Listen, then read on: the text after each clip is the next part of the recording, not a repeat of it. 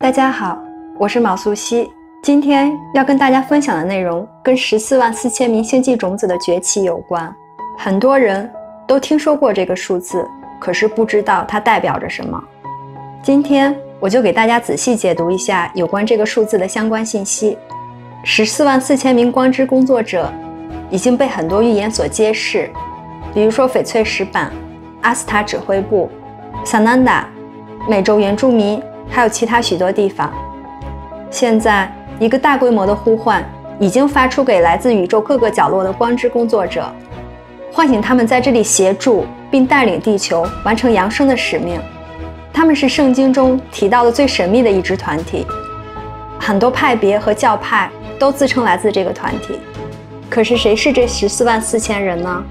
启示录和翡翠石板都曾经预测到，这144000名光之工作者的到来会在凯利年代结束时将地球从黑暗势力的手中拯救出来。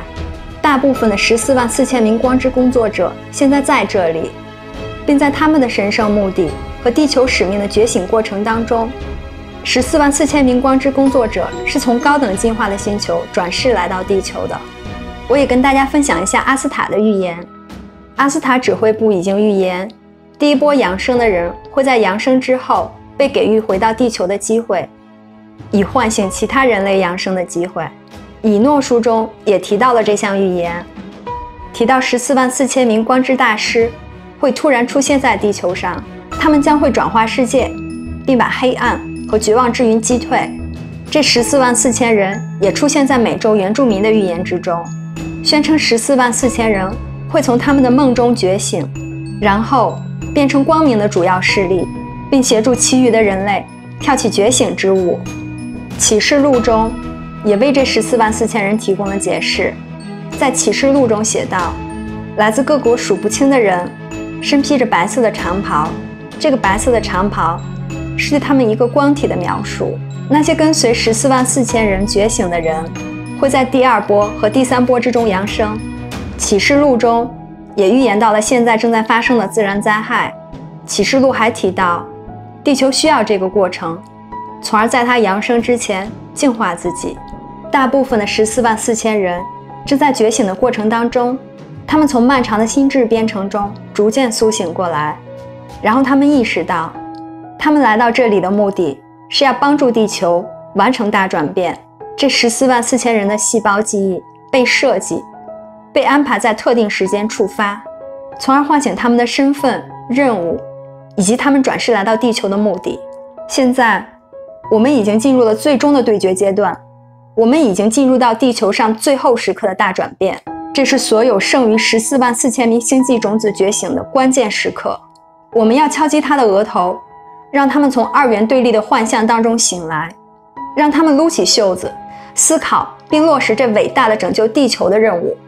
困惑、犹豫、耽搁的时间都已经成为过去，地球需要被拯救，而我们都是签署过解放地球军令状的人。一个没有找到和承担他职位的成员，可能会危及整个地球的解放任务。这件事情也会影响到整个宇宙的进化周期，它确实如此严峻。如果你仅仅认为它是另一个特型任务，那么你再想想看，这是星光兄弟会在过去20万年以来所进行的最大最重要的任务。整个银河系的目光现在都在我们身上，当黑暗战士遇到光战士，看我们能否成功，看地球能否被成功解救，还是被炸成碎片。同时你也要知道，这场战争不仅仅发生在外在，也在我们内在进行着。我们每清理自己的一个阴暗面，就会在集体意识场之中削弱黑暗势力的力量，这也会给地球的光网格带来我们灵魂的圣光。长久以来我们一直所等待的，